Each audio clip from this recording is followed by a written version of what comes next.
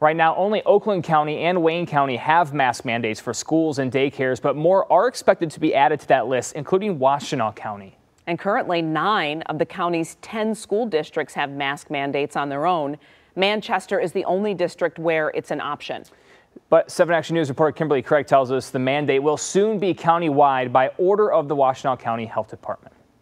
The district superintendent says they made masks optional because their case numbers around this area are not like the rest of Washtenaw County. And I'm really disappointed that our superintendent hadn't made that call. But the Washtenaw County Health Department is about to change the Manchester Community Schools option for kids wearing masks to a mandate, something district officials don't believe is necessary because of their number of COVID cases. It was pretty low, Kim, really, to be quite honest, in terms of just throughout the school year. Transmission was low.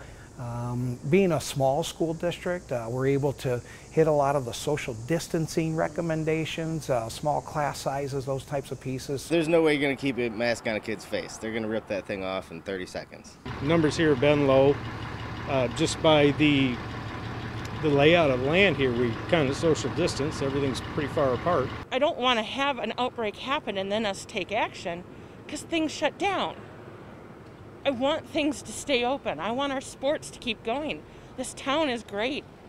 There's so much love in this community. I mean, even when we battle over silly things like this, but it's like when we come together as a town and root behind our children, we don't need an outbreak.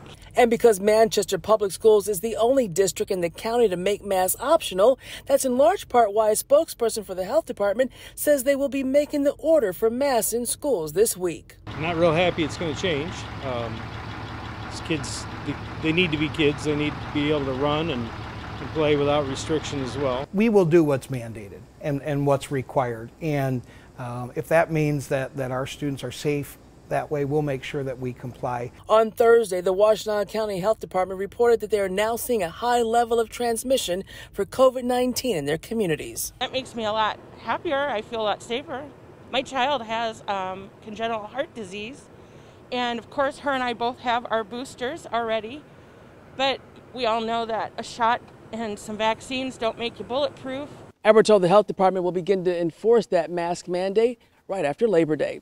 In Manchester, Kimberly Craig, 7 Action News. Thank you, Kimberly.